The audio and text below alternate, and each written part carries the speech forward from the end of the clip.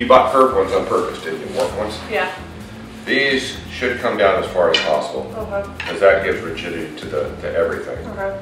The higher this goes, the easier it is to pull it up, right? Do you agree with that? Yeah. There's another way of doing that. You can leave it there, and you have a rope come here to here, like you did with the pulley. But instead of coming down, the pulley goes back up to here and comes back down again. Remember, it's easier to make it shorter than it is to make it longer. Exactly 26 inches. Look at me.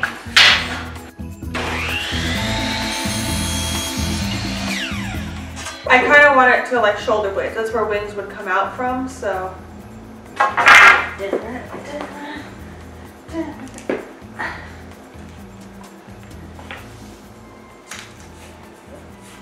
And there'll be a little bit of wiggle room before you tighten it. Well, we're just going to go like this. And drill.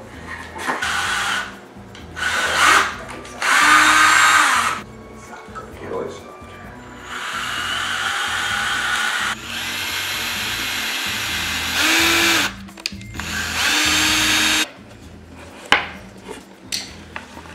They're Martian antennas.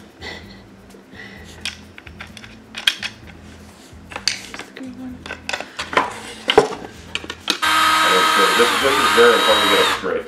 Yeah. A washer on each edge and two in the middle. Let's just see how well they work before we take your scooter apart and steal the bearings out of it. That would be great. I'm not sure if the bearings will work. Remote control car bearings too small. There we go. Two in the middle. What did I do? Oh, I only went two with the bearing. We only need one. No, metal and metal. Oh, metal and metal. You're right. I did say that. Metal. The Redwood softener, we're going into the grain. I would drill a hole before I put the screw in. Like a baby one, like this? Baby. Put a lot of pressure on it and it'll strip itself out. And don't over tighten it, because this is our weak link. If these ever come out, you have to put a bolt through them and a nut on the back side. I pushed down a lot harder. That's right. This is where you want it. Avoidance, Sean.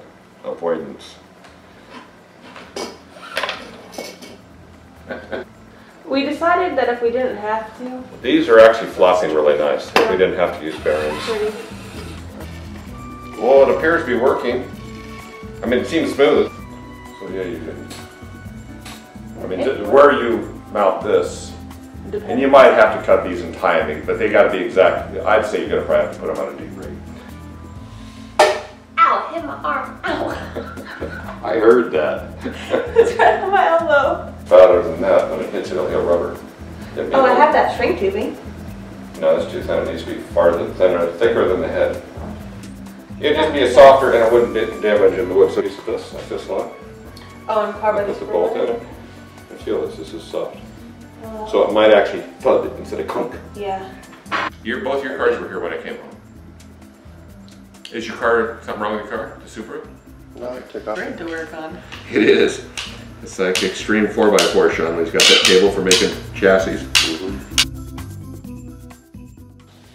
Where are my keys? Sean.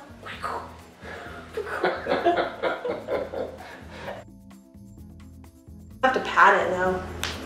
You have to pad whatever you, even if you have straps, you're going to have to pad it. Otherwise, you're going to be very uncomfortable. All the way up. Well, you go up as far as you want. You know you're serious when you have this much tubing in your car.